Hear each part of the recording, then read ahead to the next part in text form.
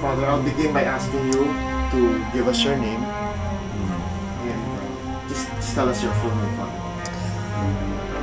I am Jim Reuter of the Society of Jesus. Arthur Francis Kreutz. Edmundo Martinez. Francis X. Clark. John Krebs. Luigi Moigi. Arthur Andrew Bauer. Miguel Anselmo Bernat. My name is Honesto. My middle name is Chavez. And last name Pagana. I'm Roque Angel Ferriols Ihamias.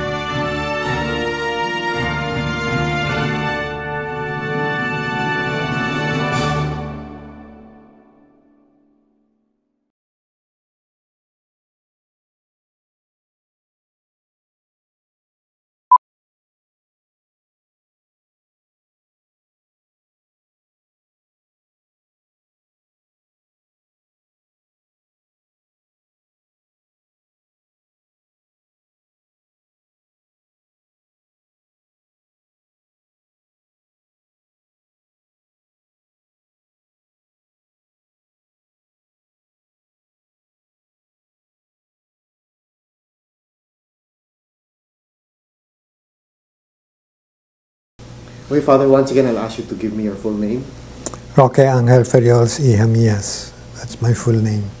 My full name is Roque Angel Ferriols Ihamias. My mother's family name is Hamias, and I have two baptismal names, Roque Angel. But how long have you been a Jesuit? Well, I entered in May 30th, 1941, so that's more or less 57 years. Can you tell us about that day when you first entered the novitiate, Father? Well, I had received a letter from the mission superior telling me to show up on May 30th, 1941 at Sacred Heart Novitiate, Novaliches, and to give that letter to the novice master, Father Vincent Canali. And so it should be in time for supper, so I figured that meant 6 o'clock. So I was getting ready, we were getting ready to go to Novaliches at home, and my father, my mother, my sisters were saying, let's go now. And I would say, it's only 1:30 in the afternoon, and I have to be there at 6, so it's too early. So anyhow, we had compromised. We left not as late as I wanted to leave, but not as early as they wanted to leave. And at that time, the Sacred Heart Novitiate was far away from the city. It's not like now where it's a part of the city, no. But at that time, it was far away from the city, and we went through country scenery, and it was raining, and the street going to the Sacred Heart Novitiate was a dirt road. So I remember the last thing I would see of the world, so as to use terminology which is popular in those days, as saying, this is the last thing I'll see of the world, a muddy road with grass on both sides. So then we reached Novaliches, and there were the other people who were entering with me. We were 12 who entered on that day, May 30th, 1941. And in those days, the parents and friends stayed outside, and only the men were allowed to enter because it was supposed to be strict cloister. So the angel took my father and me and brought us upstairs to the chapel and walked around the red tiles of the corridor going around the chapel. And then we brought down my father to the entrance where he rejoined the rest of the family, and we said goodbye. That was it. Not like now where we have a program and you have speeches and you have jokes. In those days, that was all. That was it. And then after that, the angel brought me to the refectory where there was merienda. I remember it was a cake with chocolate icing, which gave some encouragement. So, and then that was the beginning of the third probation. I came there dressed in my usual clothes, which is long khaki pants and a khaki shirt, but then they said you have to have an Americana. So there was a common room there with all kinds of strange-looking Americanas, and I was told to wear one of them. That was supposed to be our formal dress in the novitiate until the end of the first probation, when we were given habit day. So we had our first probation, where we had ludi or games every day, swimming every day for the first 6 days, and getting conferences from the angels. And then 6-day retreat from Father Socius, who was Father Carol Facey. And it was very rainy during those 6 days, that 6-day retreat. And then one night there was the simut-simut, these flying ants. We were piously praying in the first probationer's ascetory when this big cloud of flying ants came in, and we did all kinds of things. Somebody brought in a basin with water and held it up to the light so that the flying ants will fall into the water. And in short, our retreat silence was broken. And when the incident was finished, when the flying ants were no longer flying, we were all afraid the novice master might postpone our habit day because we broke silence during our retreat. The novice master was Father Vincent Canali, and but I thought probably not, because the next day I came to see him about distractions in prayer, and he said, "Oh, these distractions in prayer are just like the flying ants last night," he said. Excuse me, Father, just change battery. So, Father, may I ask you about your experiences in the novitiate when the war broke out? Maybe you can tell us the first day when you first heard about the war. The first day of the war was December 8th, 1941. By the way, when I said I entered the society, did I say 41 or 40? I think 41. Yeah, because I might have said, if I said 40, that was wrong. It should be 41. So, on December 8th, 1941 was the Feast of the Immaculate Conception, and according to the liturgy of those days, we had the solemn high mass in Latin, and it was usually in noveliches, especially for young novices, the solemn high mass is always an impressive and emotional experience, especially for such a big feast. And after that, since it was a holiday, we had holiday order, so we went to the triclinium or to the refectory to fix it up, and after that we were supposed to have games. And while we were doing the triclinium, there were whispers going around, the Japanese have bombed Pearl Harbor. And is that true? Is that not true? But we went on cleaning up the tables and setting the tables for the next meal. And then we went out to play basketball. And Father Facey, the Socius, went out. The novice master, Father Canali, had gone to Culion for a 1-month stay there. But he did not know that he was going to become stuck there because of the war, and it would take him 9 months to come back. So, and neither did we know that. We just went out to the basketball court. The basketball court we have now in the back of Novaliches, of the novitiate in Novaliches, that same basketball court.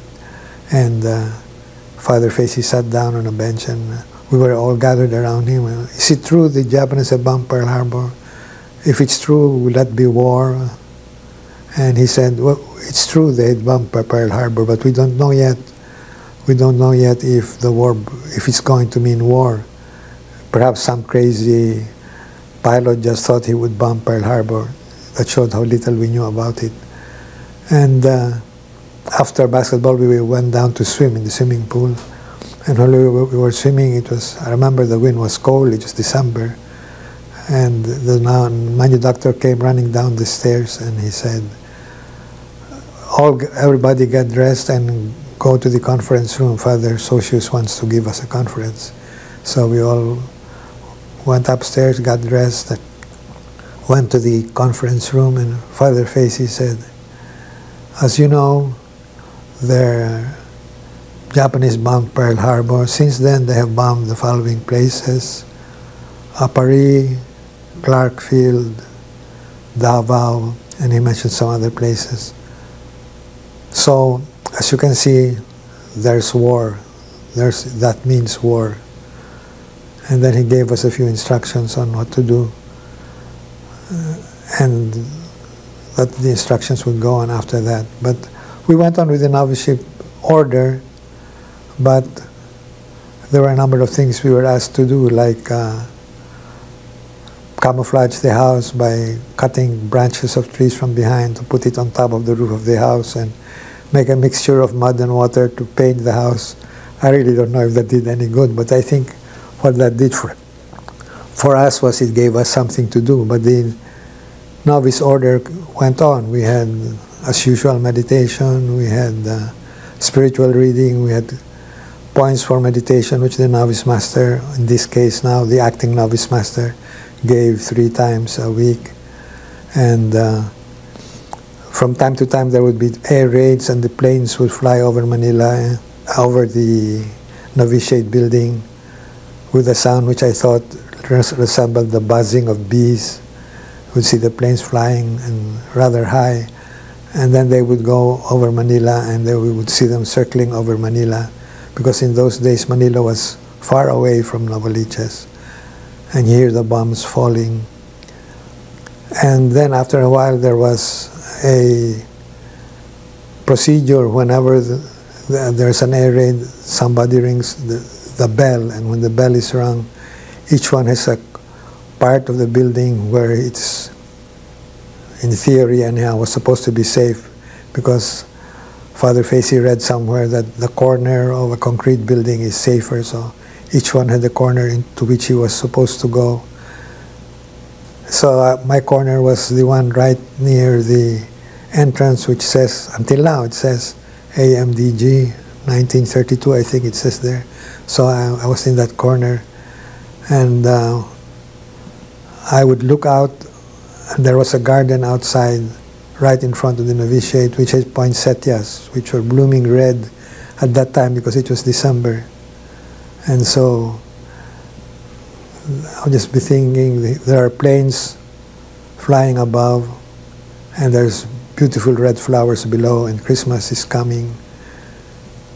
And then I was telling myself, will I ever have a kind of life in which I can walk out without being afraid that a bomb might fall anytime?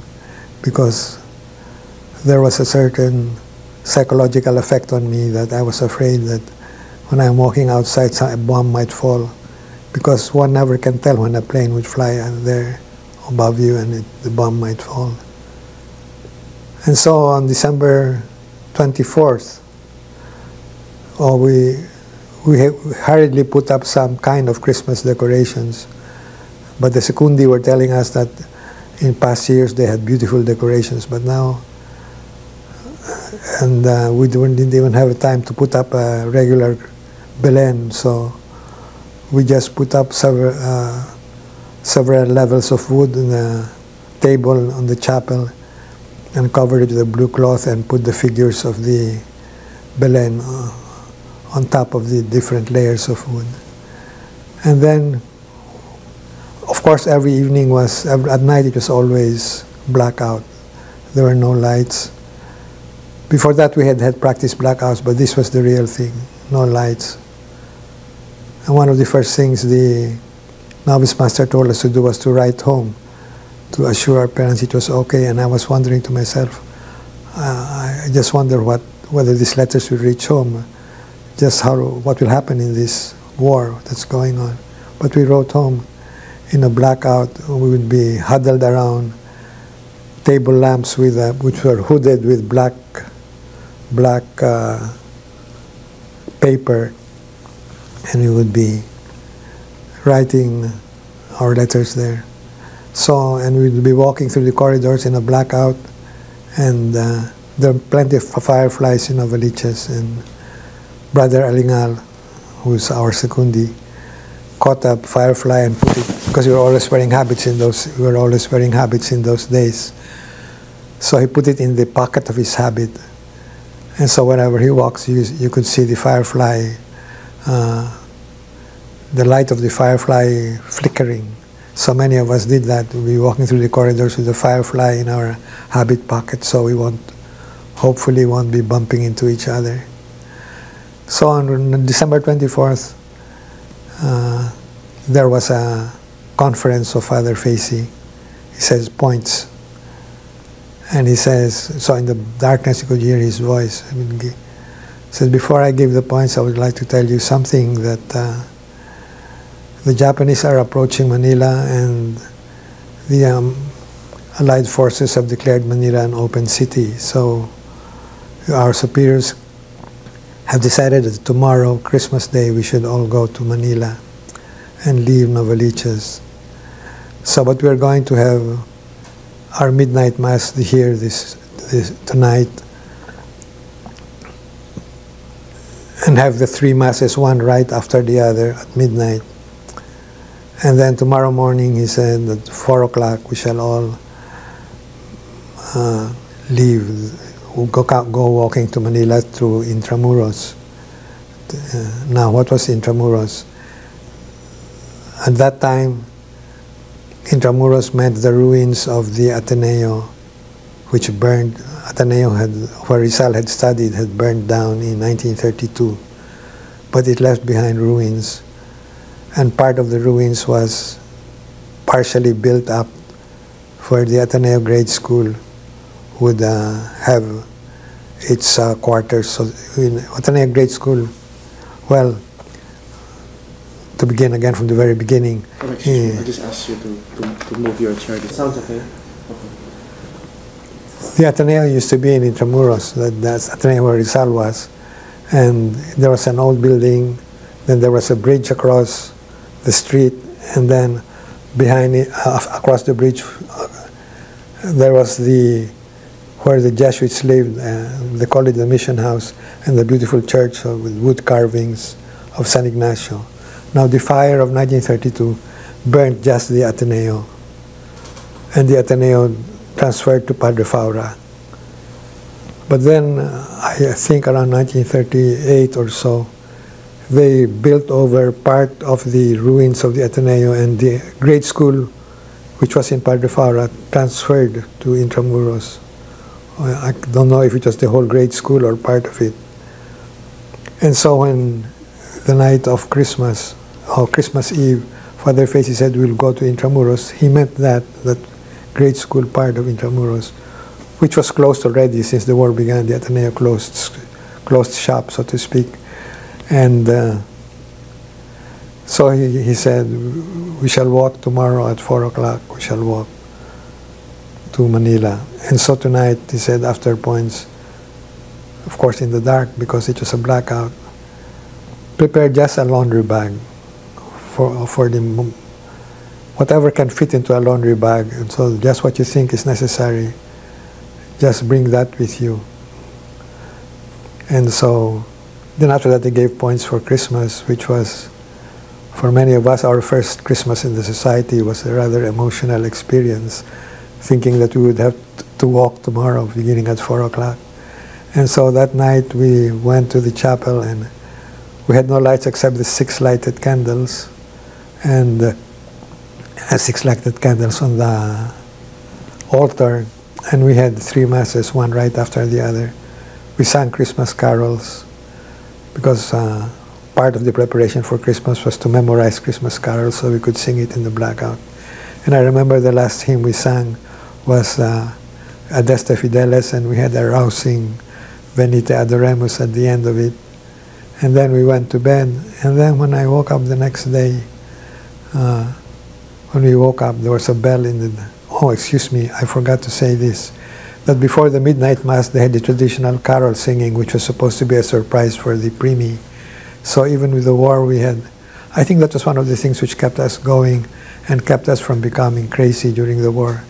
That we had a time order that we followed strictly, and as strictly as we could. Of course, sometimes there would be an air raid, or there would be a house search by the Japanese, or something we did not foresee. And so we, especially towards the end when there was a lot of bombing in Manila. But that's, I'm getting ahead of my story. But what I meant to say was we had a time order which we tried to follow and did follow as closely as we could. And now when I look back on it, I think, and we believed in the time order. We didn't just have a time order to follow mechanically, but we believed in the simplicity of our hearts, that it was God's will. And looking back on it, I think that one can say psychologically that kept us from going crazy, and I think spiritually that kept us somehow holding on to God in the midst of whatever was going on. But to go back to Christmas, before the midnight mass, we were woken up by the strains of the people singing, and then they just arranged their songs in such a way that when it was time to wake up, the bell rang for waking up for midnight mass, and the song would say, "Fall on your knees." And in those days, when you woke up during the novitiate, the first thing you did was to kneel and kiss the floor and stretch out your hands and offer the day to God. That was we might call it a liturgy of waking up in the novitiate in those days. So that was it. That was moving for us, that when the people sang "Fall on your knees," it was just time for us to get out of bed and kneel down and kiss the floor. So anyhow, but as I'm afraid the order of my story is all mixed up. But then we had the 3 masses, then we went back to bed, and then the bell rang the next morning. As soon as the bell rang, although it was still dark, I knew it was not 4 o'clock. And I knew that something must have happened to change plans. So when the bell rang, and we again knelt down and kissed the floor, and then we heard the manudoctor's voice. "This is the time order for today," he said. "It is now 5 o'clock. So I said to myself, I knew it was not 4 o'clock. "It is now 5 o'clock. We just follow normal holiday order. You shall be given instructions later." So we went to the chapel, paid the morning visit. That was the usual holiday order, and had the 1-hour meditation. And then we had Christmas breakfast, and Father Facey told us that he decided that the novices were not going to walk to Intramuros because this was for most of us, except for our secundi. We had only 4 secundi, and the primi were 19 by then. So he said, "For most of you, this is your first Christmas in the society, and I would like you to stay as long as possible in the novitiate, in this novitiate house."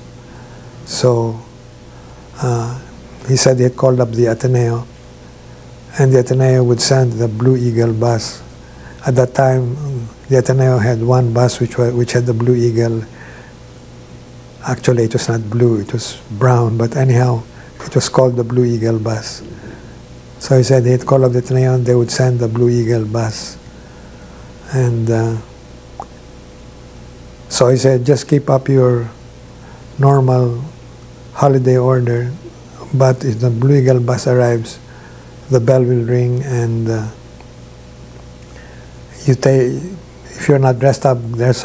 That meant to say, put on your habit and everything, and take your laundry bag and go to the bus, and we'll go to Intramuros.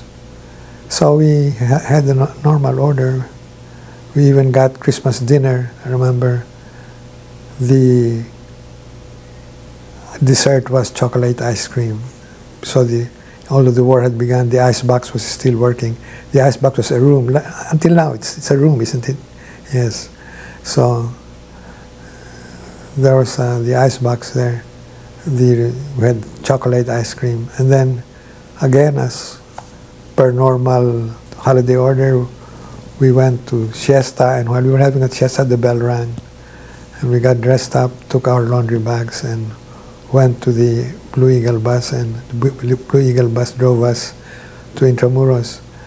Now, who were in Intramuros? Because at that time, when we entered the novitiate in Novaliches, there was, in that house were staying the 3 years of philosophy and the 2 years of juniorate, so it was a very big community.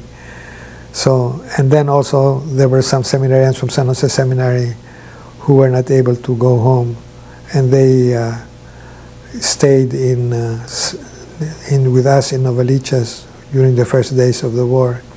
So they were the ones who went walking to Manila. But later on, when we got to know Intramuros, they told us this story, that there were some army trucks, empty army trucks, going to Manila, coming from they don't know exactly where.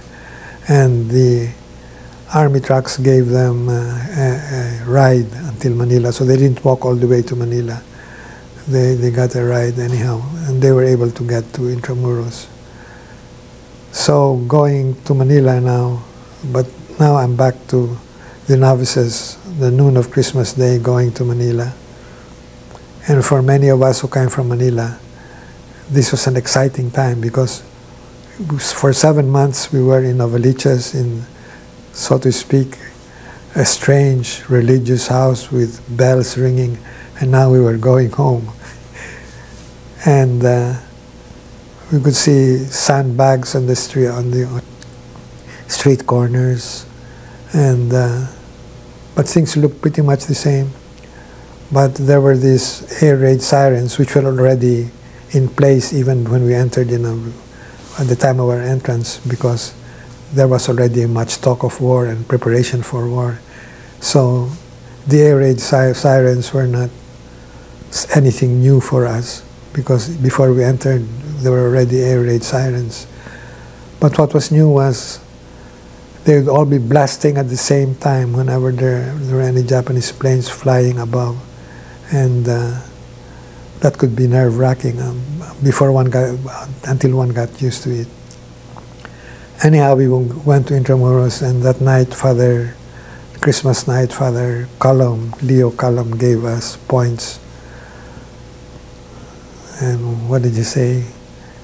He used the introit for the midnight mass, quare fremuerunt gentes et reges meditatis sunt inania. Why have the Gentiles raged and the kings meditated vain things? Something like that. So he said, nowadays, when we are out of fear for so many things, out of fear for our very lives, it's hard to think, it's hard to realize that all these things are inania. And we all burst out laughing when he said that. A stray memory which I'm sharing. I don't know exactly if it's terribly important, but I did remember that. And so that night they gave us, we were divided into groups, and each one found some place to sleep in the classrooms, and and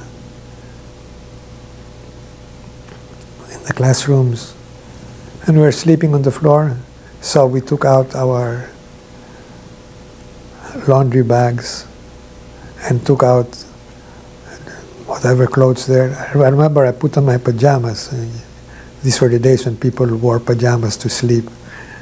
So I dressed up and put on my pajamas and put my mosquito net. So now I remember I brought my mosquito net in my laundry bag and used it as a pillow. But there were plenty of mosquitoes, and so while we were sleeping, we would hear the bombers flying over the port area and dropping bombs. And we had heard bombs when we were in Novaliches, but this is the first time that we were hearing bombs being dropped right close to us. And the bombs would fall with a rattling sound. We would hear the planes probably circling, at least just trying to guess from the sound. And then the rattling sound, and then I'm guessing perhaps there was something about the way their tails were made so that they would rattle as they fell, probably to frighten people, because I had read about in Europe they had whistle bombs which whistle as they fell to have a psychological effect of frightening people. So I was thinking perhaps now they have rattling bombs. You hear the rattle and then the explosion. And then, so the sleep was rather troubled, and then I would peep out the window and I would see against the wall I would see flicker of fires. So I said, there are fires now going on somewhere here. And then there are plenty of mosquitoes, and we had Secundi there Brother Lopez and Brother Lagutin and Brother Chan and Brother Alingal. And I remember Brother Lopez saying, these mosquitoes, they are worse than bombers. And Brother Lagutin was suggesting, well, if you have some alcohol and cotton, why don't you wipe it on the mosquito bites? So that's a strange converse. Excuse me, Father. So, did you stay in Intramuros the whole time during the war years, Father? No, we just stayed there overnight from the 25th to the 26th. And what I was telling about the bombs and the mosquitoes, that was the night from the 25th to the 26th. So the next day in the morning, all throughout the war, superiors always had some logistics of keeping us fed. Of course, sometimes very well fed, sometimes not so well fed, but most of the time we were fed anyhow, somehow. And so we had breakfast and lunch there. And then we were told, now you walk to Padre Faura. And from Intramuros, you just had to cross a field and then go through, I think the name of the street was Florida, and then go straight to Padre Faura. But this time we had to come out of the gates of Intramuros, and while we were crossing the field, there was a flight of Japanese planes. So I remember I ran under one of the palm trees and went flat on my face, hoping that the leaves would keep me hidden from the planes. But they didn't drop any they did not strafe, they did not drop bombs, they just flew over. But I remember they flew over rather low. You could look up, you could see the planes rather clearly. And then we walked through, at least the group I was with walked across the field. Another group did not come out through that gate, but they went through the inside of Intramuros and passed by Lourdes Church. And there was an American armed force, either a soldier or a sailor or a what, and he saw one of my fellow novices, and he said, I have a brother just like you back home. And anyhow, we got to the Ateneo in Padre Faura. The Ateneo wasn't running, the school wasn't running. So we had our noviceship there. So beginning December 26, 1941, until July, I can't remember the exact date of July, or it might have been either June 30th or July 1st, probably. 1943. The novices and juniors and philosophers stayed at Ateneo Padre Faura, the building of Ateneo Padre Faura, because the Ateneo wasn't running anymore. And also the Philippine mission kept San Jose Seminary going. The Ateneo was closed, but San Jose Seminary was still in operation. So we went to, the dates I gave was December 26, 1941, until probably June 30th or July the 1st, 1943. So you can see from the dates that we finished our noviceship there and took, at least the batch which entered on May 30th, took our vows on May 31st, 1943 in the Ateneo building in Padre Faura. And we were 12 who entered, but only 11 of us took our vows on that day because one of us, who was then Brother Malasmas, but who is Father Malasmas now, caught the chicken pox. So when we were all taking our vows, he was in quarantine, so to speak. And he took his vows on June 16th, 1942, so he took his vows 16 days later on what was then the feast of St. John Francis Regis. But what was our life like in Padre Faura? Well, the first big thing that happened was the Japanese entered the city on January the 1st, 1942. And the novices were occupying one of the borders, what had been the borders dormitory. And it would be dormitory-style life where just have a big open room. As a matter of fact, even in Novaliches, it was this style, the dormitory style, a big open room with all the beds lined up there. So I remember waking up at night, the night of New Year's, and hearing hobnailed boots going up the stairs. And because right close to what had been the Borders Dormitory, but which was now the Novices Dormitory, there was the Weather Bureau, which was run by Jesuits in those days. And so apparently they were going into the Weather Bureau. I woke up, and I suppose many of my fellow novices woke up too. But none of us talked to anybody. We just didn't give any sign that we were conscious. And nobody entered, dormitory, but you could hear it on that stairwell right close. There were people wearing hobnail boots going up and then going down. And when we woke up the next day, we knew the Japanese had occupied Manila. But before the Japanese had occupied Manila, when the American and Filipino armed forces were leaving Manila, they burned anything which could be burnt so that the Japanese won't use it, so they burnt the oil supplies of Pandacan, and every once in a while an oil tank would explode and the sky would be filled with a kind of a lurid red. At night during the day it's just black smoke, but at night it'd be a lurid red glow. So we knew that the armed forces... You just changed battery, Father. You can go to that a little bit later, Father. Yeah. Okay. So, Father, you were saying that the Japanese... That's me. Yeah? That's right. So you were saying that the Japanese had entered the walled city and they were burning the oil before the Japanese entered.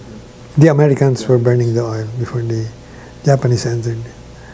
And so, I don't know, I'm afraid that I mixed up the time order.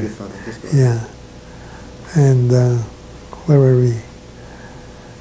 With the Americans and Filipinos, Phil-American forces were USAFA, United States Armed Forces of the Far East, that was USAFE, and what else? The Philippine Scouts had retired to Bataan, and they were going to defend Bataan and Corregidor. As a matter of fact, I think they defended Bataan until April and Corregidor until May, if I'm not mistaken, both in 1942. And during all that time, we were already under Japanese occupation. And so we had our novitiate. There was a moment of relative quiet. I say relative because many of us had friends or relatives who were in Bataan, and then later on after Bataan fell and Corregidor fell, we had them in the guerrillas, and many were, well, some had died, and also there was a fellow novice who entered with us, Teddy Arvizu, and he ended up in Bataan, and he took part in the Death March, and he was able to be freed from... After the Death March, he was in Capas, and then he was made one of the servants. Some of the, apparently, I don't know exactly how this happened, but he was like one of the servers in a Japanese officer's place. And this was all the time when we were still novices. And one evening during the points or conference, Father Facey told us, I just got a word from Brother Arvizu, and how I got word from him, let us not talk about it. because in those days you had to be careful what you talked about, and also it was very often better not to know, not only for your own sake, but for the sake of other people, so you could really say you don't know where they are. But he said he got word from Brother Arvizu, and he said, the note just said, see what you can do for the men in Capas. That's for the men who are still in the Capas prison camp. But later on, years after the war, Father Gaa, who was Brother Gaa in those days, a fellow novice in those days, said that he and Father Facey had gone to a certain building in Isaac Peral Street, which is now United Nations Avenue. And they were able to peep through the window and saw Teddy Arvizu serving some Japanese officers at table with his head shaven. And Teddy Arvizu saw they were wearing their habits. In those days, we always wore our habits outside. Teddy Arvizu saw them, and so he had a piece of paper wrapped around a stone, and he threw it out the window, and it fell in the sidewalk. And that was how they got the word, that word which Father Facey told us he had from Teddy Arvizu. That's how they got it, from a stone which the paper wrapped around it. But in those days, the feast of all the saints of the society was on November the 6th.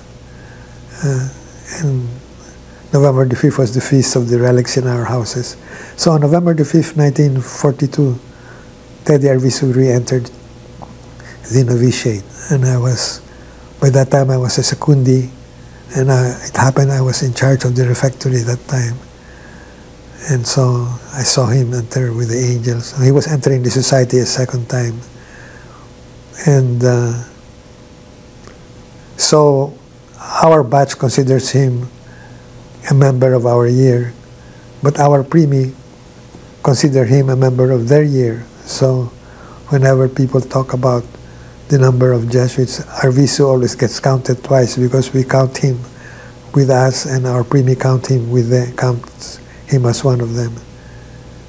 But from 1942 on, there was a time of relative peace, relative quiet.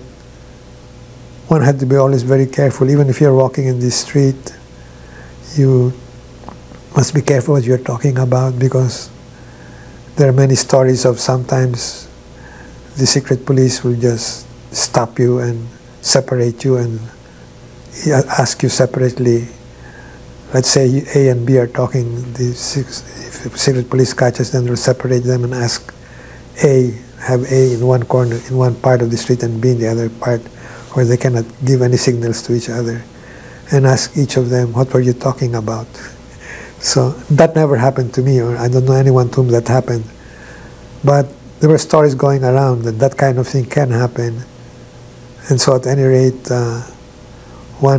we were always, at least I did, I always felt very strange whenever I was walking outside. I can't even talk freely, because one never can tell. And then if you pass by a Japanese sentry, you're supposed to salute him. And if you don't salute him, he can punish you by making you stand in the sun. And I know some scholastics who told stories like that they were made to stand in the sun. So whenever I'm walking on the street and I see a Japanese sentry, I quietly cross the street and pass, make myself as small as possible and just walk by, because I didn't want to bow. But on one occasion the sentry saw me, and he began thumping his rifle on the floor and saying something in Japanese which I couldn't understand. So I just pretended not to hear him and went on walking quietly and hoping he won't do anything. And he did not do anything. So we had incidents like that, and then we would have members of our family being brought to Fort Santiago or something like that. And then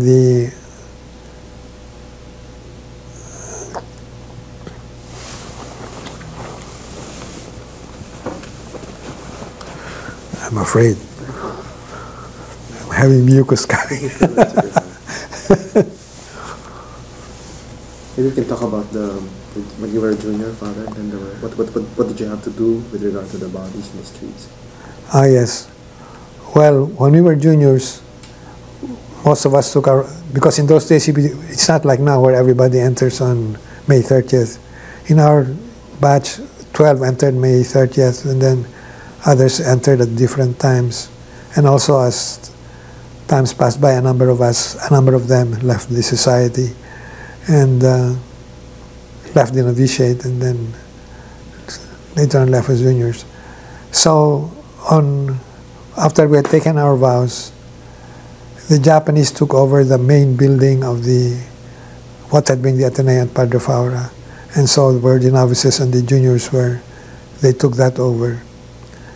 There were some bungalows which used to be the laboratories of the Ateneo. And so the philosophers were allowed to continue staying there. And then the theologians went to different places. The Paules father, the Vincentian fathers, gave them quarters at San Marcelino, but then the Japanese took that building over, so then they went to San Agustin. And then I do not know exactly what happened because I was a junior by that time. So juniors and novices went to La Ignatiana. And there we were searched, but by that time Father Canali had come back. It took him 11 months to come back. So he had come back, and he was already our novice master when we took our vows. And so when we were there, he was there. And we were searched by the Japanese many times. And the one teaching us in the junior grade, one great teacher, I think one of the greatest teachers I ever had, was Father Joseph Mulry. And he was one of those who were, because there were some photographs in his room. Way back in 1922, he says there was an earthquake in Tokyo, and I do not know if he was a priest or a scholastic. They had photographs of the earthquake, and they used it in America to earn money to give to the earthquake victims in Tokyo.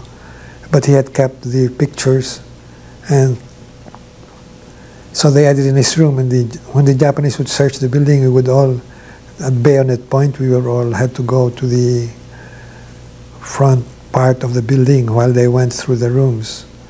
And so they saw Father Mulry's pictures, and so they made that grounds for bringing him to Fort Santiago. And another priest staying with us was Father Doucette. And when the war broke out, he thought this is going to be a historical thing, so he kept a diary of the war. So the Japanese saw that in his room, and they also brought him to Fort Santiago. So they were eventually released, but not until they were, for a long time they were, I think Father Mulry was 3 weeks, I'm not sure, might have been longer. But what happened was that Father Doucette, they accused him of being a spy because of the diary he kept, which showed that they were not very intelligent if they could accuse him of being a spy for the diary he kept. And Father Mulry, they said, Father Mulry later on told us this story. They said, you are using those photographs of ruins in Tokyo to give lectures about how the Americans are bombing Tokyo. And of course we had no news at all about what is going on outside. So he said that he asked them, why have they been bombing Tokyo? But then he said the young Japanese who was assigned to him looked at those photographs, and that young Japanese was working, before the army got him, was working for a photographer. And so he knew those photographs. So he told his superiors, I know those photographs. They are photographs of the Tokyo earthquake in 1922. And so they asked him, what were you doing with these photographs? Well, he said, when the earthquake took place in 1922, Father McNeil, I think, and himself, they went around America giving lectures, collecting money for the earthquake victims. And so the Japanese apologized. I'm sorry for causing you all this trouble, and I thank you for having done much to help these people in 1922. But he was not yet released. So then, sometime later, this young Japanese who had recognized the photograph saw him still there, and so the Japanese went to whoever was on top and said, "Why have you not released my prisoner? He's not guilty. He should be released." So, but what was the detention like in Fort Santiago?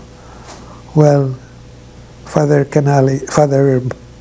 Mallory said it was a room, and I do not know exactly. I can't remember now the dimensions he gave, or if he gave any dimensions. But the picture I have in my memory from the way he described it was probably as big as this room, and he said they all had to sit down quietly, and there was a electric bulb on all the time, so that you don't know if it's day or night.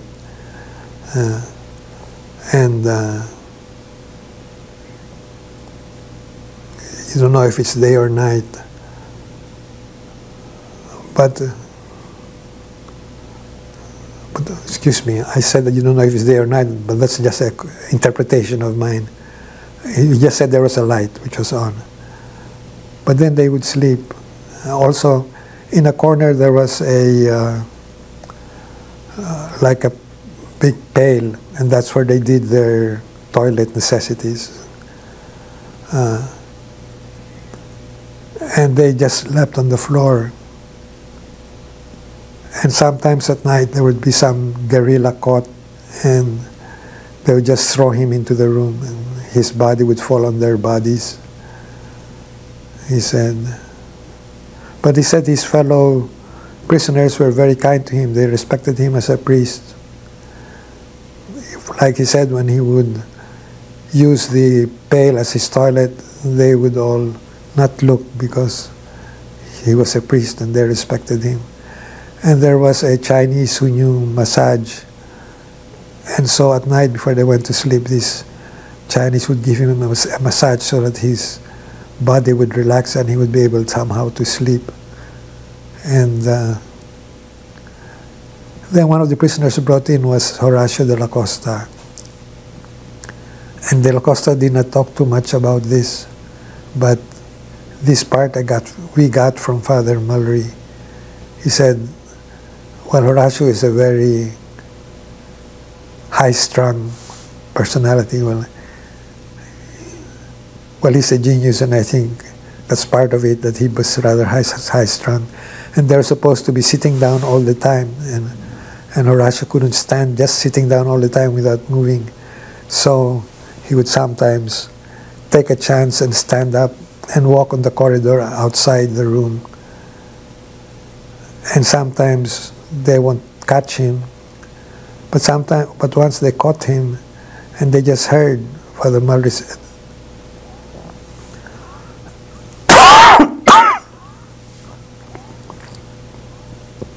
they heard them.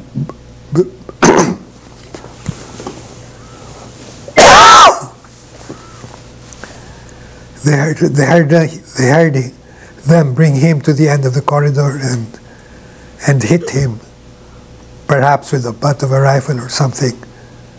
So he said, then they brought him back to the room, and he was black and blue from the beating he got. But he said, Father Mallory said, by the way, when Father de la Costa was in college, Father Mallory was his teacher.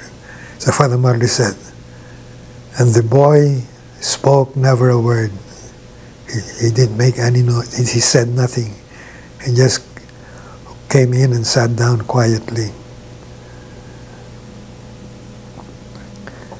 So then now we're to the point, so that's the kind of detention Father Mallory and Father de la Costa underwent. And might as well, I think this is the place to, later on Father de la Costa was out of the, was also released, but after Father Mulry. And the only story he told us about his being in Fort Santiago was that there was a guerrilla brought in there who was a messenger, a young boy who was a messenger for the guerrillas. And they caught, and he was very fast. And the guerrillas called him Lamp because he had very bright eyes. And he was very fast. He was not, the Japanese couldn't catch him, but finally they caught him and they brought him. And from the torture he became limp, he was limping. But Father de la Costa said the Lamp would always tell him, when I get out, I will go back to the guerrillas. We must not allow them to think we are defeated. So that was the only story I heard Father de la Costa tell about his stay in Fort Santiago. But that story about him being beaten up, I got that from Father Mulry. And so Father Mulry finally, because of this young Japanese who would work with the photographer, he was released. And he came walking out of Fort Santiago. And at that time, the San Ignacio was still in operation. And there was a brother that was still in operation. So let's now go with Father Mulry. He's walking out of Fort Santiago. He's walking outside the city walls, and later on we'll go to San Ignacio. And he said that, how did he look like? Well, he got his white habit back, but it was not in a very good condition. And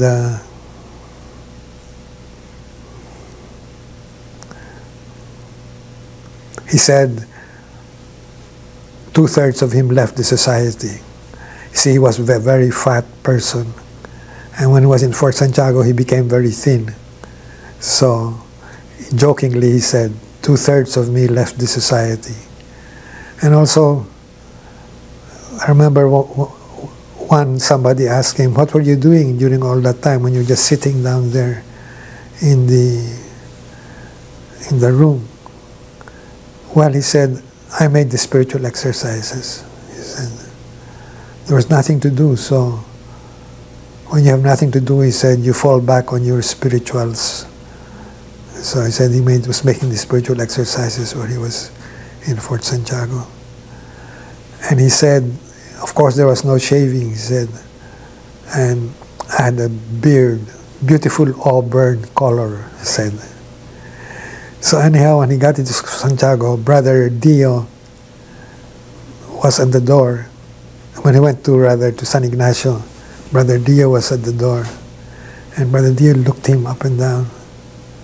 He was trying to figure out who this thin, bearded, dirty man was. And then at a certain point, Brother Dio recognized him and, oh, Father Mulry, and embraced him. So he was there for some time before he was allowed by the superiors, who the superiors figured he was recovered enough to return to La Ignatiana in Santa Ana and teach us, continue teaching us the junior age. And as I said before, I say it again, he's one of the greatest teachers I ever sat under. And even if after under such terrible circumstances where he was absent because he was in Fort Santiago, he woke up our minds. I think that was the biggest thing he did to me. He woke up my mind. And then we had a big flood, and I remember at the end of when we were getting towards the end of the school year, he said, my dear brothers, he said, this school year with floods and nets and chains. Nets and chains, of course, is a quotation from the spiritual exercises where Satan sends out his followers. So my brothers, he said, this year with floods and nets and chains, it won't be very strange if we didn't get too much rhetoric done. But we did get a lot of, that was a year of rhetoric, so a year of rhetoric then. So that was... It's changed. Yeah, I could see that. It's nicer outdoors. And also, you could pick a nice scenery. The problem with the Ateneo is always the noise. Yeah. Except on a Sunday. Sa may JR, medyo mas tahimik doon. Okay, Father, let's go on. So in July 1944, no, excuse me, my first year juniorate was school year 43 to 44. And then my second year juniorate was 44 to 45. And around June or July of 1944, the Japanese took all the Americans who were not yet in concentration camps. They all picked them up and brought them to Los Baños concentration camp. And that was when De La Costa became our teacher. And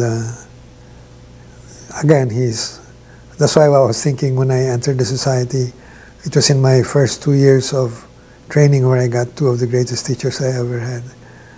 And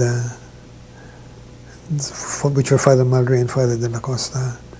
And so that was when Father De La Costa gave us the story about lamp. This was in, more or less, he began teaching us, and when Father Mallory was brought to the concentration camp in around July 1944.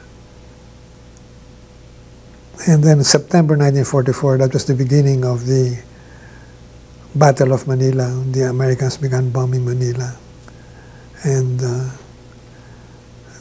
we would have classes, but then when there would be an air raid, we would call off classes. So it was kind of irregular, but as I had said before, we always kept up the schedule as regularly as we could. And we still had learned a lot of the juniorate course, Latin, Greek, and English. And we still have put on our small plays and everything. But finally, in February 1945, the Americans began entering Manila. We did not know they were entering Manila. We just heard a lot of shooting and saw a lot of flares. It was February 3rd. And then later on we heard that the Americans had entered. And later on we found out that that was February the 3rd when they went to UST because there were also Americans interned there. They reached Santa Ana where we were on February the 9th. So that showed you how great the fight, how terrible the fighting was. It took them from February the 3rd to February the 9th to reach Santa Ana. And the Americans reached La Ignaciana, Santa Ana in the afternoon of February the 9th.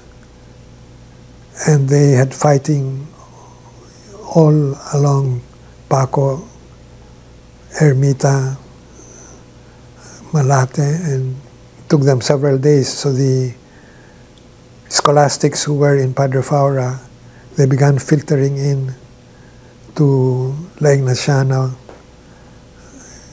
I don't know how long, perhaps it took them about 2 to 3 weeks to filter in gradually. And 2 scholastics were killed. And there were some people who were wounded but who recovered. And then after that, there was still fighting going on, but it had relatively quieted down. And throughout the fighting of Manila, I just saw one American corpse. And I saw him in an ambulance already being given away because the Americans took away their dead bodies as fast as possible. But there were many Filipino and Japanese corpses in the city.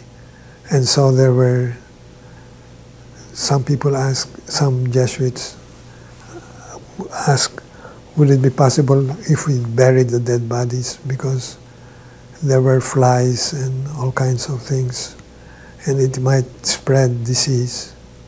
So the juniors were asked. And there were 2 burial crews they took.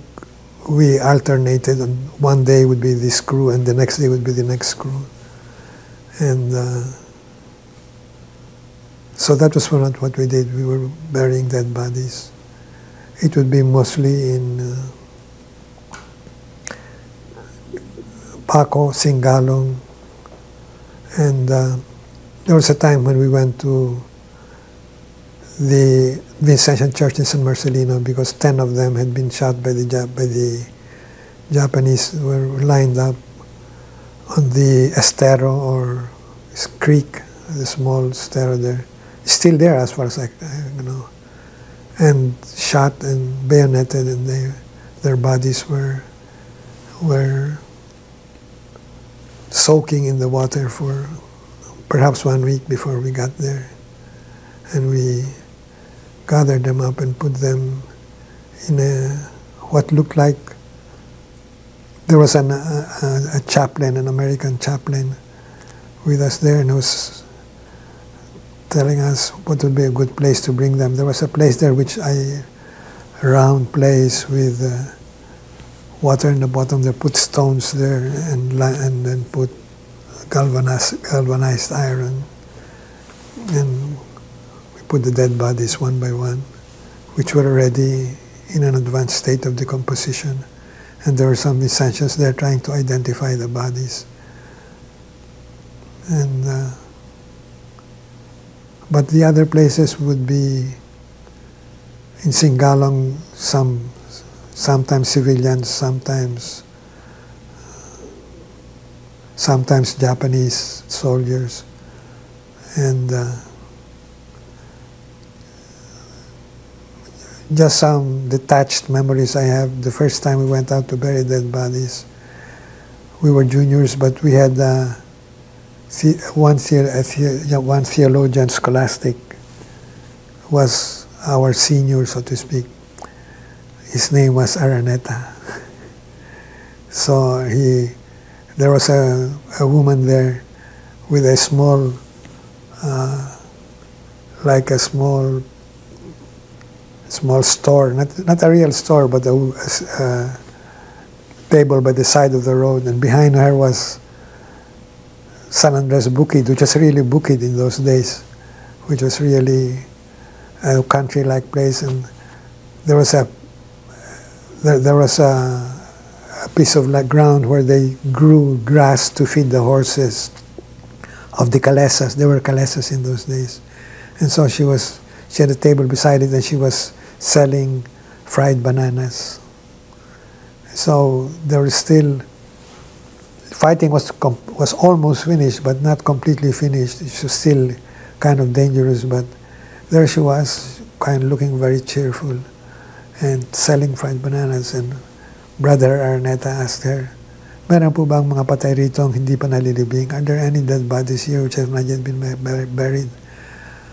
"Well," she said, "I have buried my own dead." And she said it very proudly, that she was able to bury her own dead.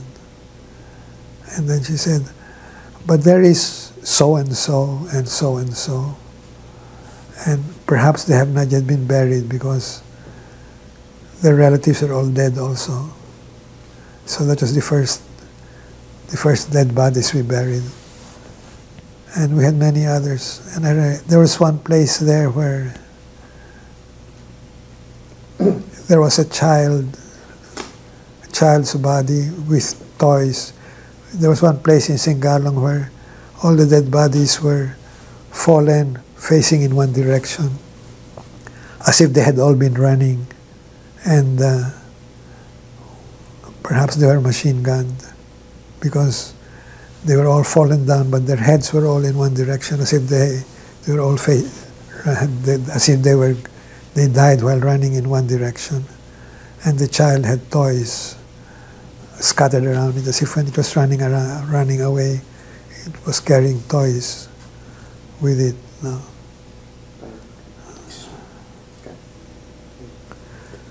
And some of the dead bodies were, my impression is that the Americans made an attempt to burn some of the bodies to prevent spread of disease, but they were too busy fighting to really make a thorough job of it, because some of the bodies were burning, but were smoldering from as if somebody had sprinkled gasoline on them and lit them, but was not able to burn them. And I remember one noon time, because the way we would operate was we would look for a place where we could dig a grave and bury, or a place where there are many dead bodies. We would look for a place where we could dig a grave, and then we could put all the dead bodies there. And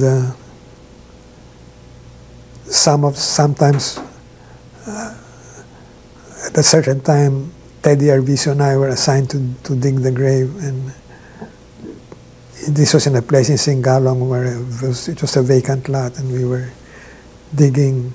It was very stony ground, and I was thinking to myself, from now on I will think with great respect of grave diggers. They have a hard job. And so we were digging it, and it was a very hot day, and there were some banana plants nearby, and nearby was a smoldering corpse. And we were both feeling very tired, and Teddy Arvizo finally suddenly looks up at me and says, "Don't you notice that smell?" I said, "Yes," I said, it's the burning corpse. He said, "Don't you notice it smells like crackers?" And I sniffed and I said, "You're right, it smells like crackers." That's just a piece of memory which appeared in my strange memory after all these years, so I'm just repeating it. So, but how did all these things, you think, affect you, and it's a very difficult thing to go through. How did you manage to go through it along with the other companions that you had? well, I don't know exactly. I think years later, several of us would suffer a breakdown or something like that, no? And it might have had some connection with this. But I think it was our faith, our Catholic faith, really, which sustained us. And the fact that we were living still in a Jesuit house.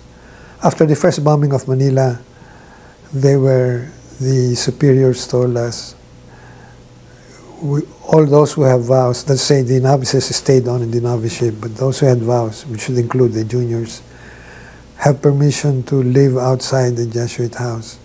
They can go either by themselves to their family, or with some fellow Jesuits to their family. The idea was to spread us, to scatter us, because if all the Jesuits are in one place and a bomb falls there would not be any Jesuits left in the Philippines. So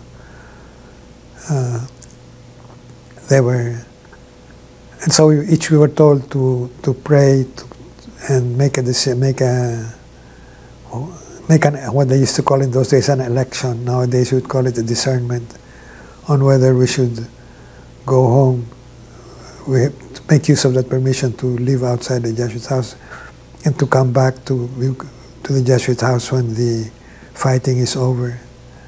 And all the juniors, except those who were all the juniors decided to stay in the Jesuit house, but about 5 of them who were from Baguio went up to Baguio, and they have their own story to tell. But those of us stayed in the Jesuit house, I think we had the support of the time order. In those days we had the time order in the house, and I think that we kept it as closely as we could. Like one of my beautiful memories is the Christmas of 1944, our last Christmas in wartime conditions. And later on, Joey Guerrero, the famous leper woman who was a spy for the guerrillas, she said that then she was in the leprosarium. This is after the war, and she asked me, "How's your Christmas in 1944? And I said, "Oh, it was wonderful, it was beautiful." Well, he said it was Horacio Esfaya de la Costa, who was still a scholastic in those days, told me asked me to help him out, said he wants to have a good Christmas for the juniors and novices. And I remember we had bananas and suman and I don't know what the right word for it is, but something like molasses, which in 1944 was a terrific meal. So we had that after the midnight mass. But then she said, Horacio asked me, do you think 2,000 pesos is enough? And I told him, you don't know what's going on. You can't buy anything for 2,000 because the inflation was very high. So I don't know if I don't think that's the complete answer. God knows the complete answer, but it was one factor that we, at least the people who were with me, we were living in a Jesuit house with a time order, and with the meditation, prayer, spiritual reading, and everything. And we couldn't keep it as completely, but the fact that we were trying to keep it, I think, gave us something solid to hold on to. When in between there are moments when things were very difficult, where things were moments when the food would be scarce, for example, where you don't know how long you're going to be able to stand this physically, that kind of thing. But there was something you could hold on to all the time, something which kept you going, which you believed was God's will anyhow. With your permission, we'll go a bit forward now and talk about the Ateneo, because as far as I know, you spent most of your Jesuit life in the Ateneo. No? Yeah. Perhaps you'd like to share some of the highlights in the history of the Ateneo, some of the things that it went through as it evolved through the years. Well, I first went to the Ateneo I began with the high school because I think that's where, in a way, my vocation to the society was developed, in the high school in the Ateneo, where I was in the Ateneo High School when it was in Padre Faura Street from 1937 to 1941. And at that time, most of the teachers were Jesuit scholastics. And I had some very fine scholastics, Father Kohler, who was the first Jesuit teacher I ever had, and who I thought then, and I think even more so now, was a very good example of a Jesuit who just used simply the Jesuit training he had to teach his students as well as he could. And he shared for us very many things which I think, I'm sure, and now when I think of it, up to now, their formative effect on me perdures up to now.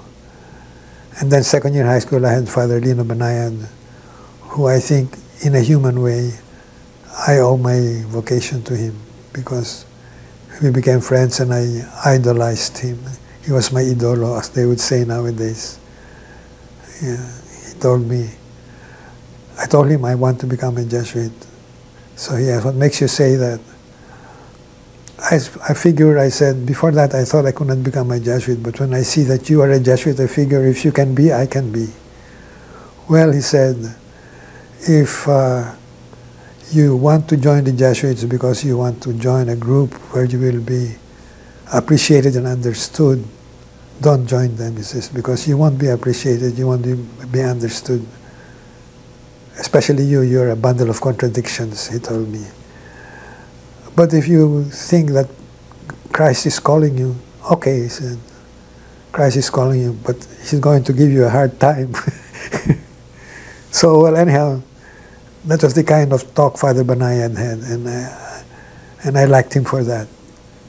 And so, then third year and fourth year, Father Bernard, Father Guerrero, and also a teacher of English was Father Mini. So they were all scholastics in those days. And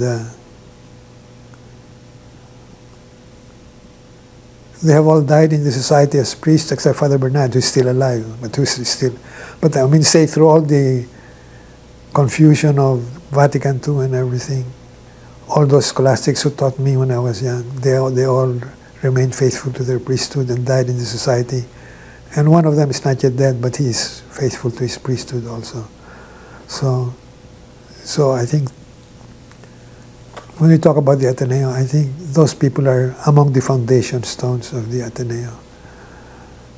And well, when I came to the Ateneo in 1962, it was, you could see it was still a small school, but it was a big school compared to what it was when I was in high school. And I had 1 year regency in Ateneo. I had 2 years regency in San Jose Seminary, 1 year regency in Ateneo de Manila. At that time, it was in makeshift quarters in Padre Faura. It had not yet moved to Loyola Heights. And at that time, it was not as big, not as small as it was when I was a student, but it was still a small school. The highlight of the Ateneo then was Father Delaney. But I was not under Father Delaney because Father Delaney had just been, there was some infighting between Father Delaney and Father Cullum, who was the mission superior. And so he was removed from his being principal of the Ateneo High School. So I had never worked with Father Delaney. But when I was sent to Ateneo for my third year regency, I felt still felt his presence, and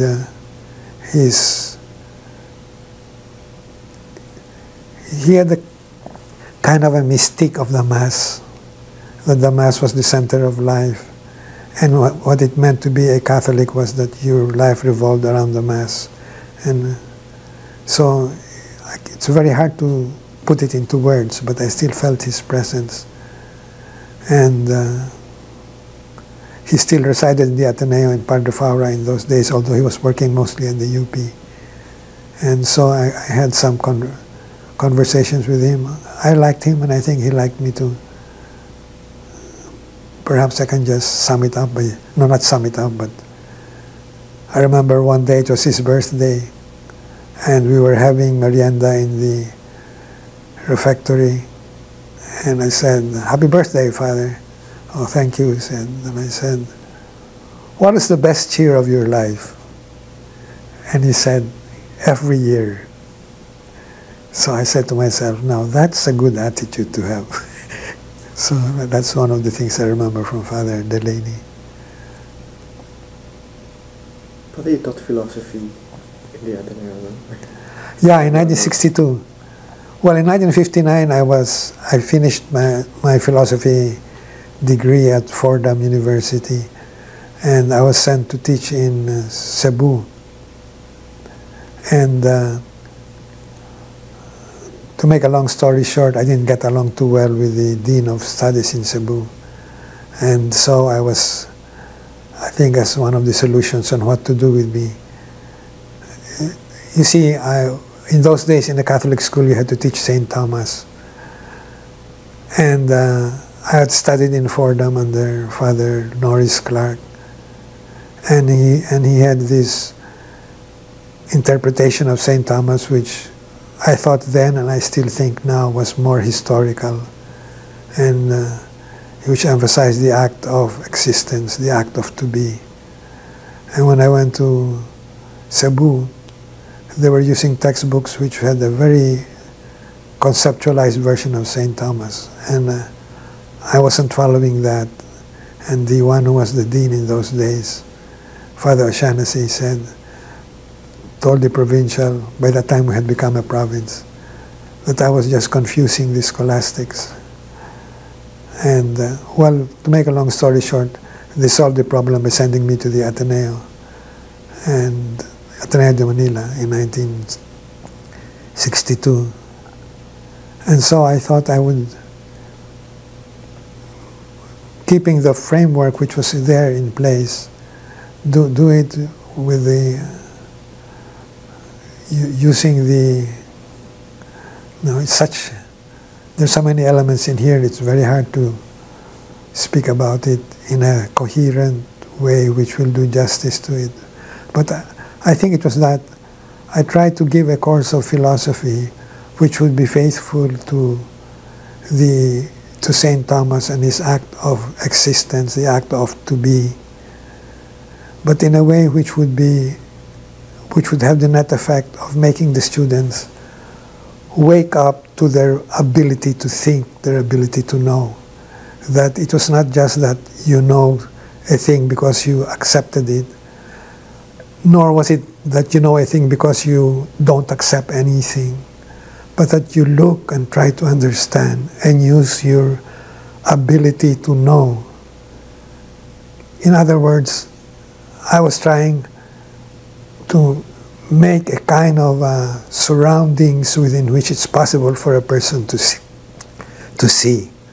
And when I was doing that, I thought that I was sharing what I had learned from Father Mulry. Father Mulry woke me up to my ability to think. And Father de la Costa, who woke me up to my ability to use words, to share what I could see and feel. And Father Norris Clark, who woke me to the act of to be of St. Thomas. So I think looking back at them, I had a kind of a surrounding in which it's possible to see, because to see one needs a surrounding, a kind of a horizon, a context, environment within which things become visible.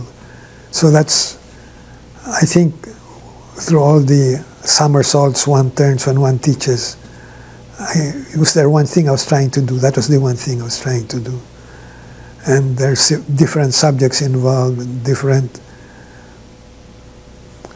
that was also why I thought,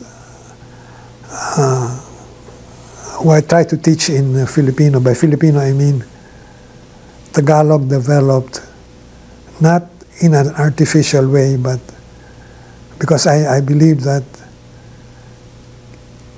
well, in language, each language is developed by borrowing from other languages in a creative way. That's the way I look at it. When I was studying philosophy in Fordham, I had a fellow Jesuit who was studying English, and this fellow Jesuit told me that in Shakespeare's time, English was in a crisis because the educated people were talking Latin, and so when they tried to talk in English, they mixed Latin and English in a very promiscuous way, so to speak. And it took people, poets like Shakespeare and some other poets, but especially Shakespeare, to mix Latin and English in a creative way. And so I thought, to have a Filipino language which is able to express the Filipino genius for reality, one has to be able to use other languages in a creative, not borrowing, but stealing. I always say that when people ask me, how do you get your terminology? Well, to use the flexibility of Tagalog and some, when necessary, to use foreign words, but do not borrow foreign words, but steal. In other words, make it your own, and make it really your own. And so, in the 1960s, there was a lot of...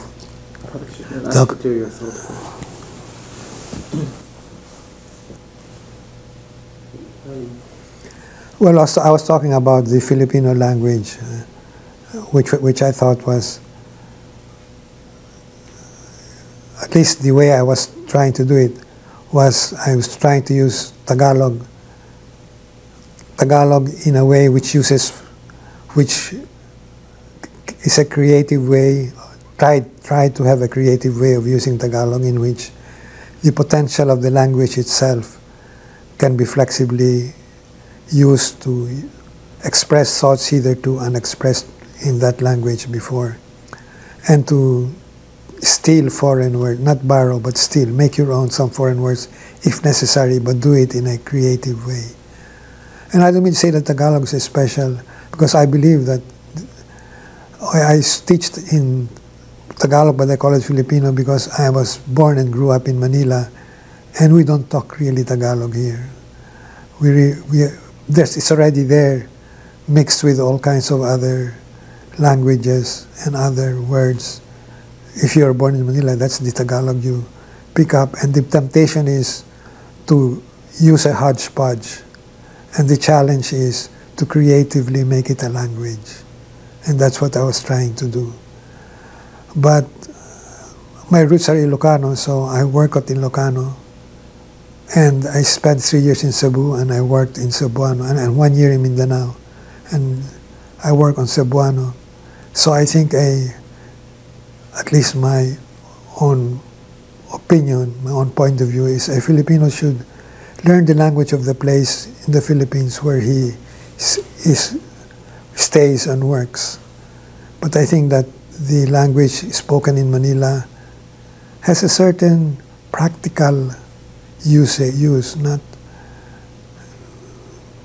not to say this is the only language or the best language or anything, but it is a practical use. And if you're living in Manila, well, just like if you're living in some other place, your challenge is to use that language creatively. So if you're living in Manila, your challenge is to use that language creatively. And I believe that each language has got its own genius and has a contribution to world culture, so to speak. And so I'm not against English. English also has a practical use. And also I think if a person can learn many languages as one has.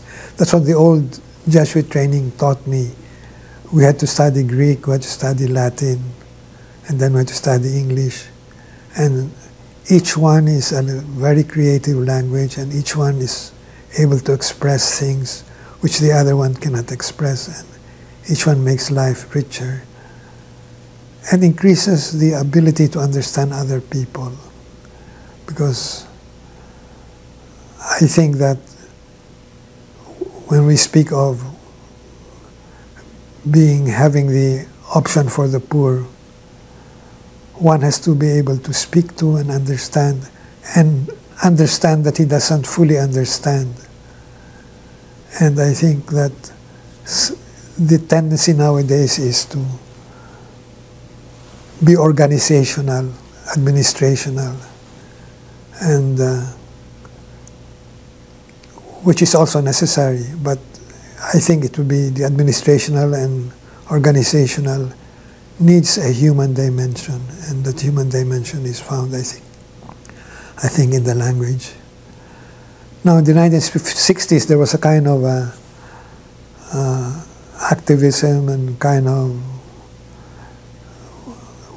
because of Vatican II and because of the world history, the happenings in world history, there was a kind of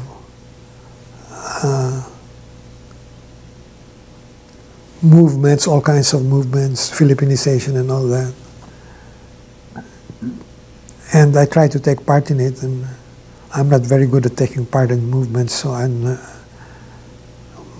the way I took part in it was a little bit confused.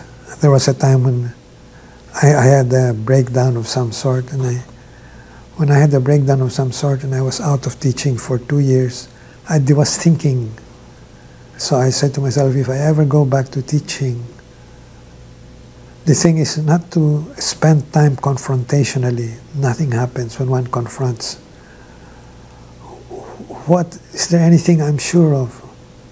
And I said, I'm sure that philosophy, in the sense of a subject where one tries to awaken people up to their ability to think, where one shares insights and tries to create an environment where thought is possible, that is important.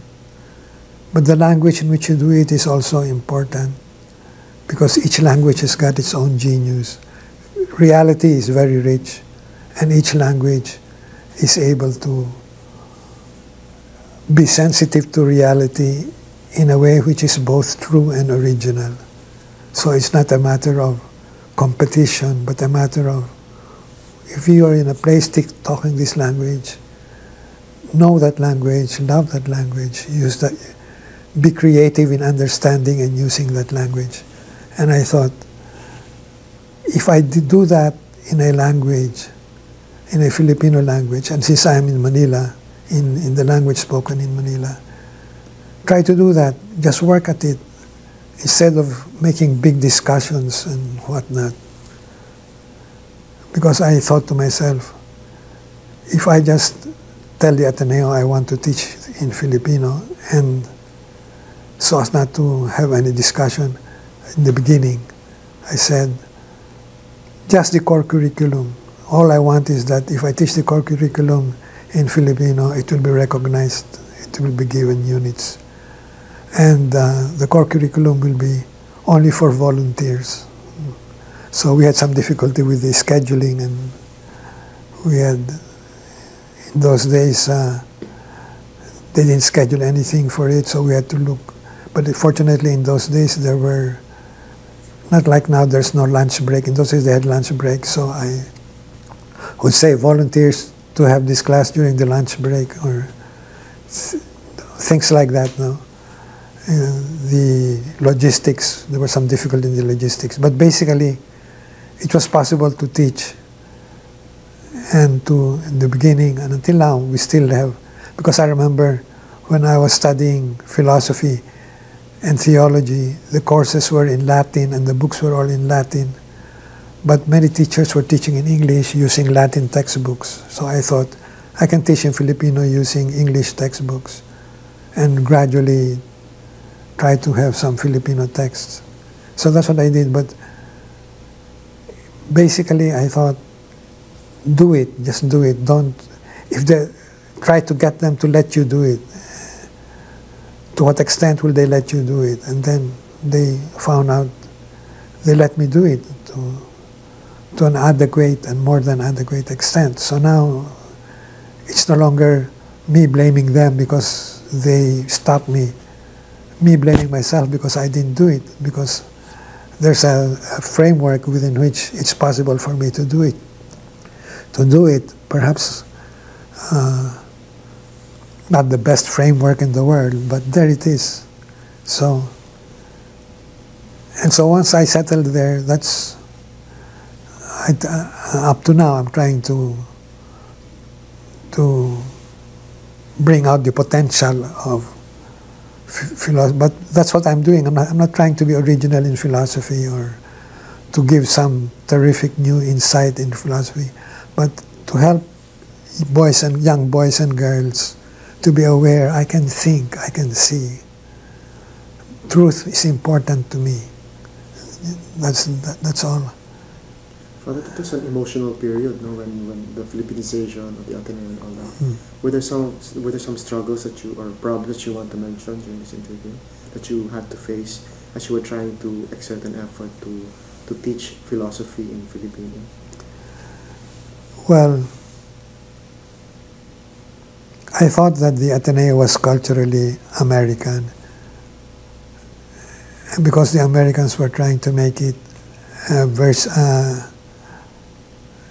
a replica of an American school.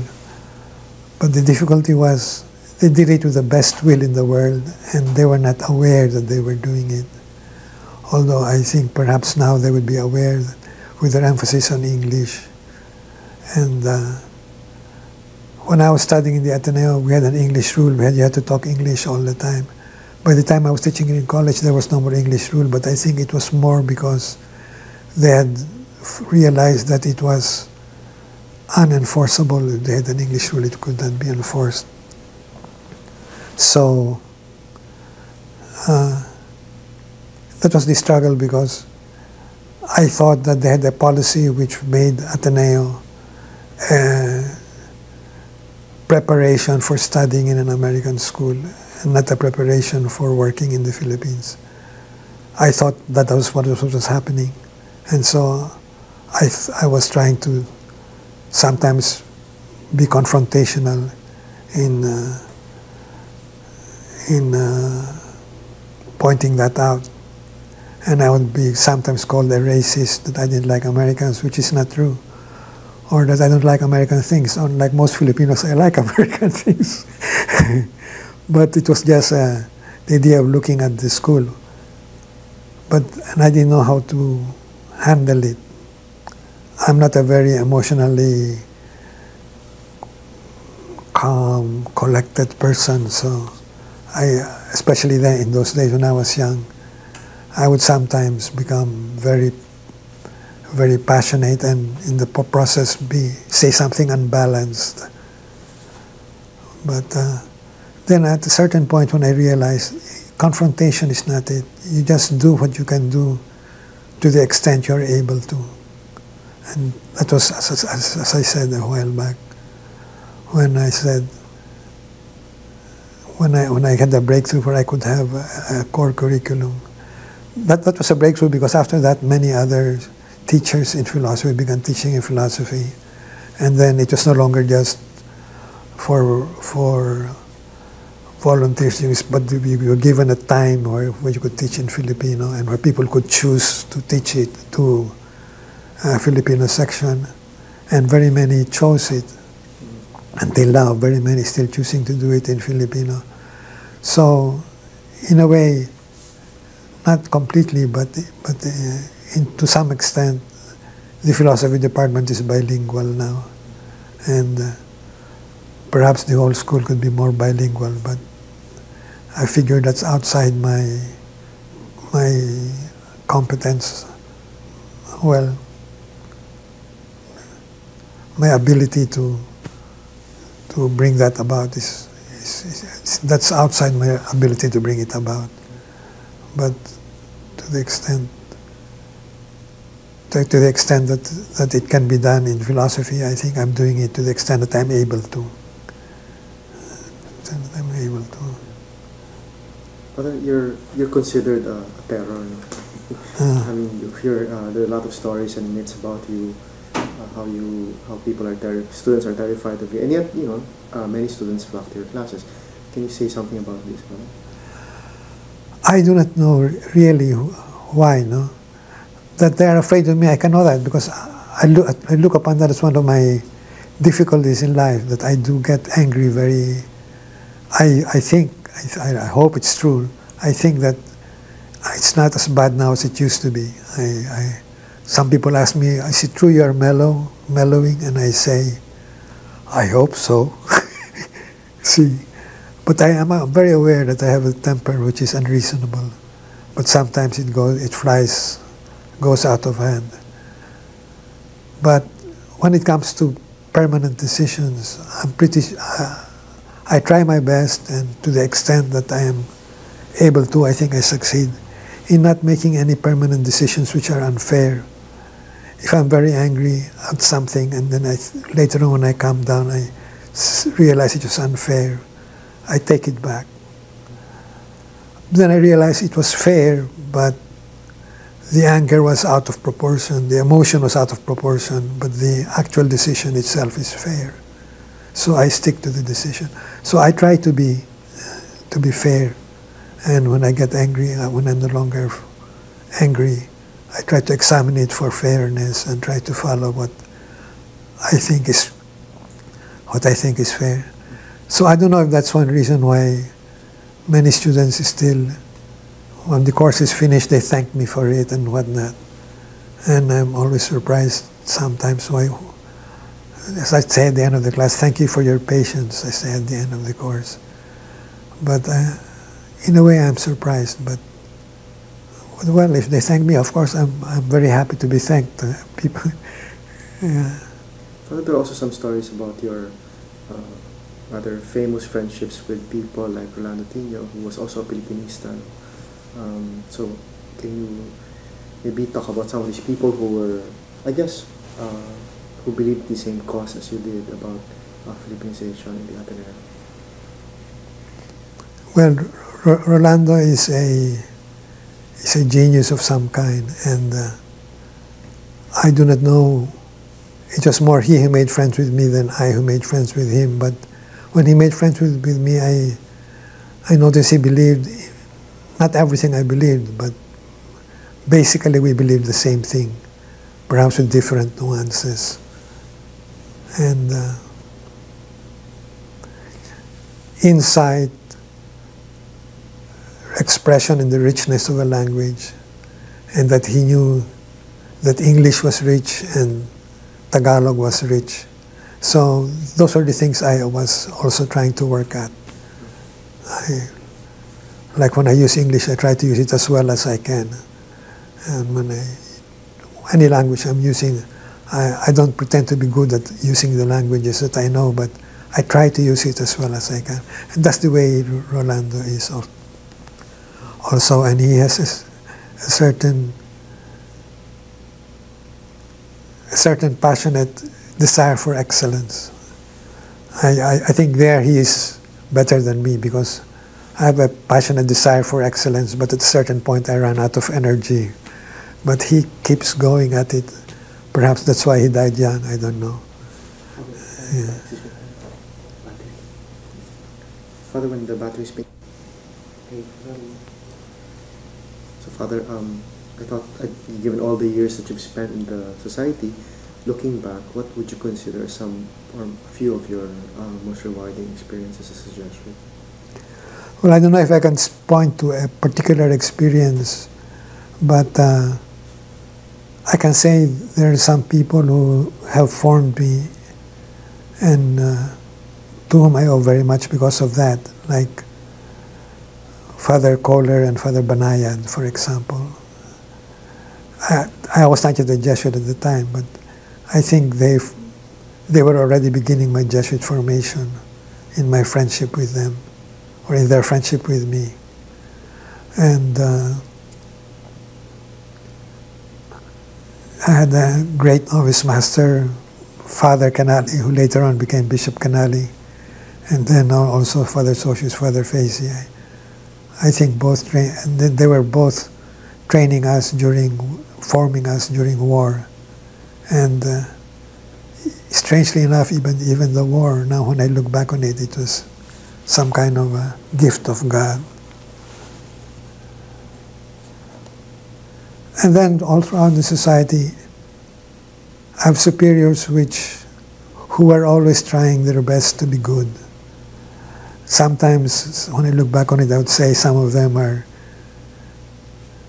short-sighted or unable to understand or unable to empathize or too simple in their thinking. I could trot it out. But of course, now that I'm older, I'm not very eager to do that because I'm aware also of my own defects. But now I look back at my superiors and even those Americans who I thought were very dense. They were always trying their best to be good. And if I really was in any trouble, I would always realize the one treating me as a priest will treat another human being. That's Jesuit priests, at least my experience of Jesuit priests, are basically they're priests. They try their best, perhaps not very successfully sometimes, but always try their best to be priests. And that's... I remember a fellow priest who asked me, if you die first, I'll give your homily, and if I die first, you give the homily. And I said, if I die first, you do what you want, because I'll be dead by then. But if you die first, I cannot give you a homily. He said, why? Because I don't give homilies unless I can say good things, and I don't know any good thing to say about you, I told him. But then after about 2 or 3 years, and I went back to him and I said, you know, if you die first, I'll give a homily for you because I've discovered very many good things I can say about you. And I think and that guy was a superior. And so I think I can say that of all the superiors I have had. And well, when I think of that, that's a grace. That's a grace for the superiors and a grace for me too. So, What about some of the more difficult experiences that you had as a Jesuit here in the Philippines? well, I guess the biggest difficulty I have is my own temperament. I'm a very temperamental person. And people find it hard to live with me. And I find it hard to, to live with me also. And so that's one. And the other one is I'm often misunderstood, but not with any bad will or anything. And I think that it makes it harder for me because I know I am misunderstood, and I know that the person misunderstanding me has the best will in the world. And so, which reminds me again of one thing Father Delaney told me.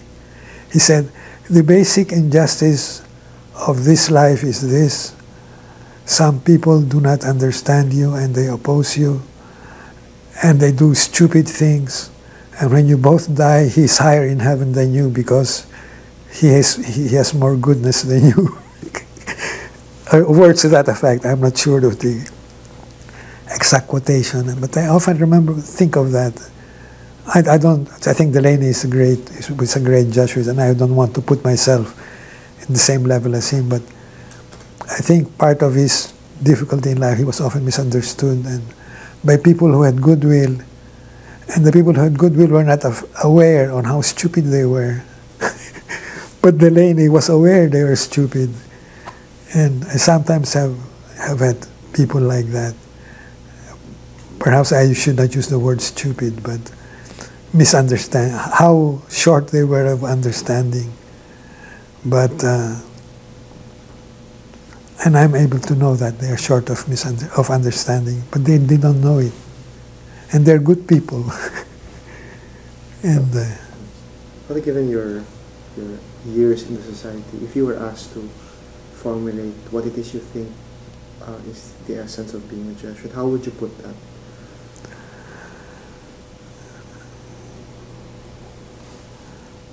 I think to be a friend of Jesus Christ,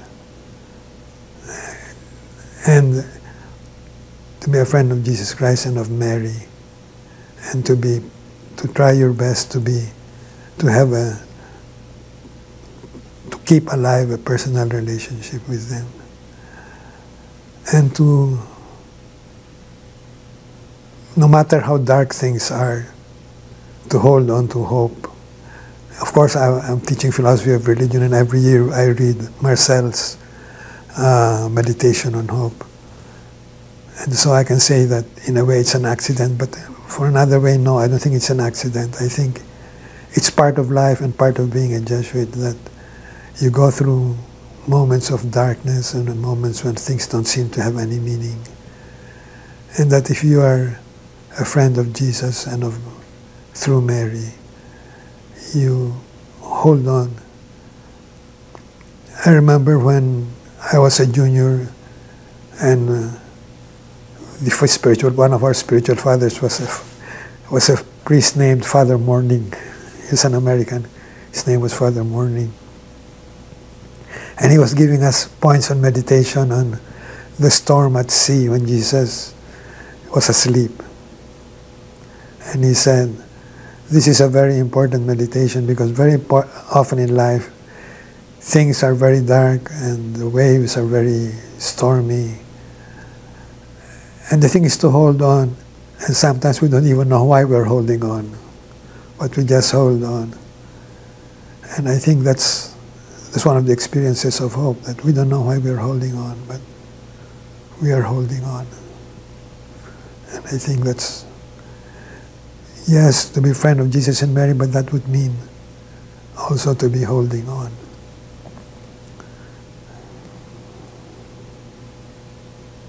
Father, you practically grew up with the Jesuits, also spent many years with them.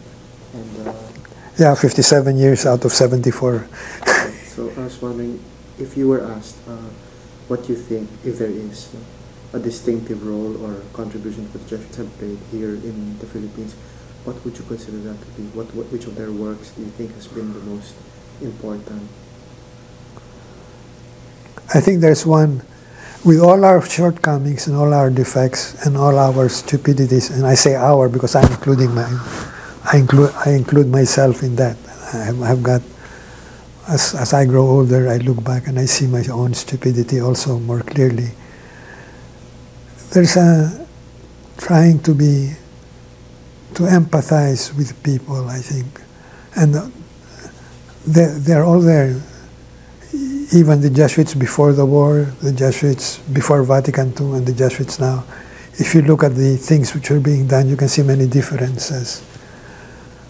But there is always a kind of a trying to empathize with people, not the idea that what people are, I always say yes to make them feel good. No, not that, but there is a real presence of Christ in every person that we come across, that we meet, in every person we work with and deal with. There's a presence of Christ already in him, and that's expressed in his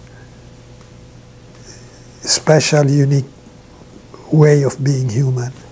And we always try. We don't have it in that formula, but I think we always try. I think that's part of the Jesuit character. I think it can be found even in other countries, and including our own country. I think that's the Jesuit character. Through all our shortcomings and everything, we always try to empathize with people. I think so. Just two last questions. We're approaching the third millennium, so a lot of questions are being asked about where the society should focus its eyes on, where, in other words, which mission area should the Jesuits be sent for the millennium. Would you have any thoughts on this, Father? I don't have any, except that I think that the Philippine province has been groping for an answer. There was a time when the general asked for volunteer for Japan, there was one Filipino sent to Japan, Fernandez, and then another Filipino who later on left. And then there was a time when we were sent to Indonesia. There were 3 Filipinos sent to Indonesia, were 3 Dutchmen. It was more to solve a problem because at that time the Indonesians were not allowing the Dutch to go there. So we had 3 Filipinos for the Indonesian province so that the 3 Dutch would come here. And then they tried to send Filipinos to Korea and now to Cambodia. So I think the Philippine province has been trying to discover where our mission is, and I think we will discover it sooner or later. But I think, although we are groping, good things have been happening. I think Fernandez has done a good job in Japan, and Father Dizon, Father Sanz, and Father Natividad, I think they did even for their short time in Indonesia, they did a good job, and they learned a lot too. And the Dutch they sent here, the only one I got to know very well was Father Visker, and I think he was some kind of a saint, although he has died now. So in our groping, good things happen. And in Cambodia, there is this Richie Fernando. I don't know what, but I'm sure there are and will be blessings coming to us because of his. It is heroic at the same time every day, you know. Younger Jesuits.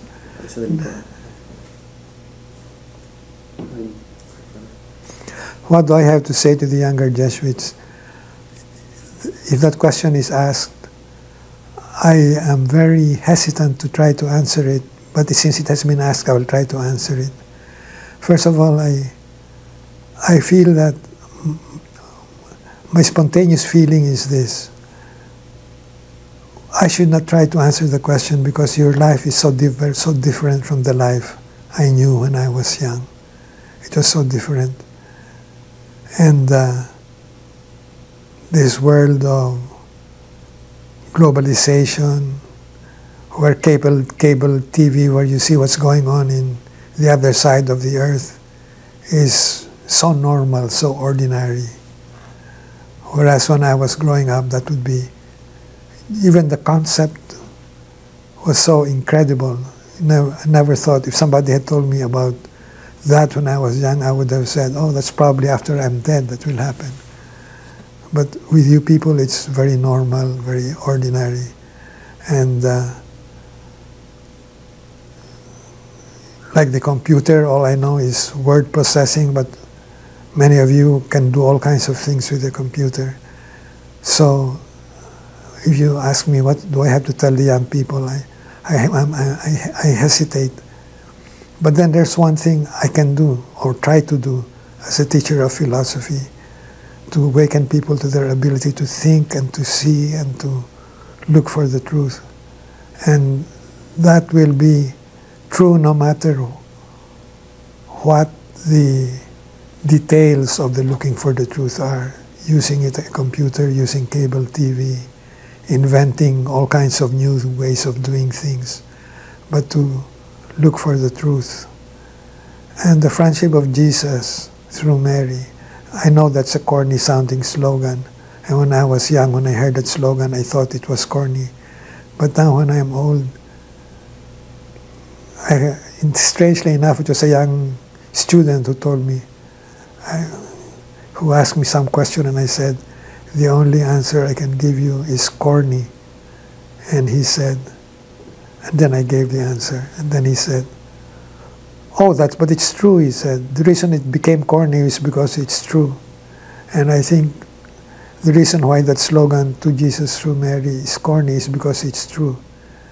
And to try to live that in the context of the darkness which comes with life. There's always a dark fringe to human life. And so a person holds on to the light, which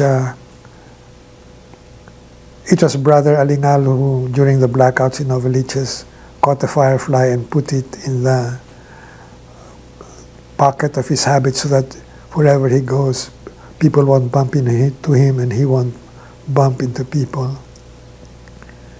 But then it can be used as a symbol of that no matter how weak we are, no matter how wanting we are, if we carry Jesus in our hearts, it's as if we have a firefly flickering in our breast pocket, and people who see us receive some light anyhow, somehow or other. So. That's a lot of questions I have. Would you like to add anything, just for any thoughts that come to your mind that you'd like to add to what you've told us? Nothing. I just want to thank you for inviting me. This is a nice experience. Salamat, Father.